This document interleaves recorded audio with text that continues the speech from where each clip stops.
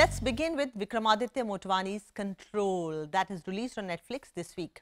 Well, Control delves into the intricate relationship between technology and human emotions, presenting a narrative that is both timely and thought-provoking.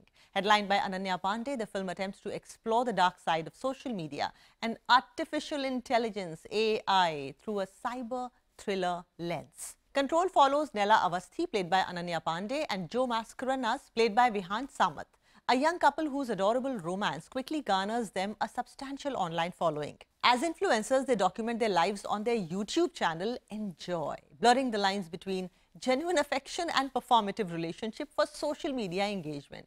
Hi, Ghar Ghar Ki Kahani. Their seemingly perfect relationship takes a dramatic turn when Nella accidentally live streams Joe cheating on her, leading to a highly publicized public breakup. In her quest to erase Joe from her digital existence, Nella turns to an AI app named Control, which promises to remove all traces of Joe from her online life. However, the AI soon begins to overstep its boundaries, controlling various aspects of her life and leading her into a web of manipulation and danger. The film navigates through Nella's struggle to reclaim her autonomy in a world increasingly dominated by technology. Ananya Panday delivers a standout performance as Nella, capturing the emotional turmoil, vulnerability of a woman grappling with both personal and digital upheaval. Her portrayal is nuanced, making the character's descent into obsession believable and relatable. Vihaan Samat as Joe provides a solid counterbalance, effectively embodying the superficial charm of an influencer whose actions have real consequences. Apar Shakti Khurana's cameo as the AI assistant, Alan, adds an unsettling layer to the narrative, though his role remains limited. The chemistry between Pandey and Samat, previously seen in Call Me Bae already, adds depth to their on-screen relationship, enhancing the film's emotional stakes. Motwane, along with screenwriters Avinash Sampath and Sumukhi Suresh, adopt the screen life format, presenting the story through the screens of laptops and smartphones. This approach offers an immersive experience, reflecting the protagonist's digital immersion.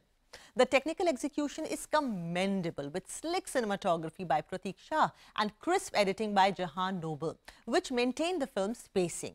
However, Control struggles to sustain tension throughout its runtime.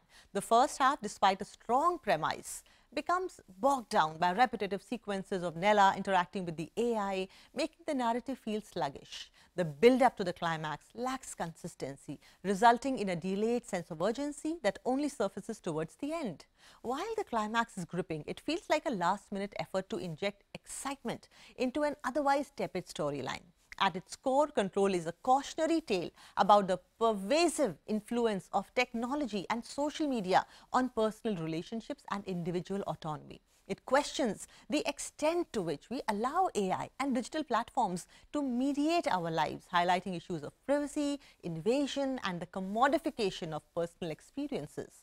The film effectively mirrors real-world anxieties about data privacy and the superficial nature of online interactions. Despite its relevant themes, Control does not delve deeply enough to leave a lasting impact. The exploration of AI's role in personal relationships feels sometimes surface level, and the film misses opportunities to provide a more profound commentary on the subject, which it could have probably. Control, though, offers an intriguing premise with strong performances, particularly from Ananya Panday. The film's technical prowess and timely themes make it a worthwhile watch for those interested in tech-driven narratives. However, its inconsistent pacing and lack of sustained tension prevent it from fully realizing its potential. Control serves as a decent addition to the cyber thriller genre, but falls short of being a memorable standout. I recommend you do give it a chance at least.